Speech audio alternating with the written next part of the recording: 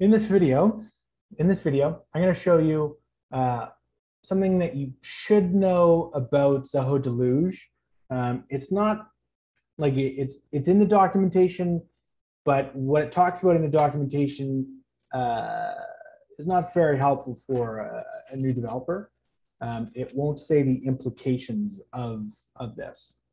So I'm sharing my screen here, and the thing I want to show you is I've got this map, right? This is a test map. I have this map here, and I have a key value in that map, and then I make a list, and then I have a key value of that list into the map, right? And then I send it to a particular endpoint. Now, this is our custom endpoint, and I'll show you why we're doing this in a second. But given this, right, if I save and execute, so I'm infoing this here. If I save and execute, what you're going to see is something that looks like this. And this is what you would expect in terms of JSON for the map, right? Now, for most new developers, you'd info and go, okay, great, this is what I kind of want it to look like.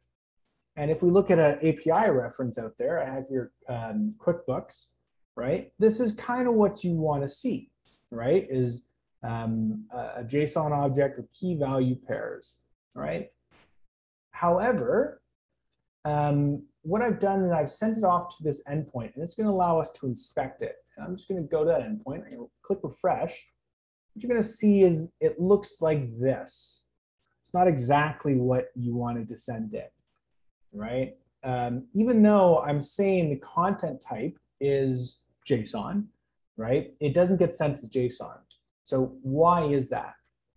Well, Zoho Deluge defaults all API calls to application URL, www.form URLEncoded. So it puts it in the URL. Now, this isn't a problem because a lot of endpoints automatically adjust for this kind of data, but for some of them, it doesn't. And an example of one would be QuickBooks. Ironically enough, Zoho also doesn't interpret URLEncoded particularly well. So if that's the case, there's actually a very simple solution, right? I'm just going to put a dot to string here.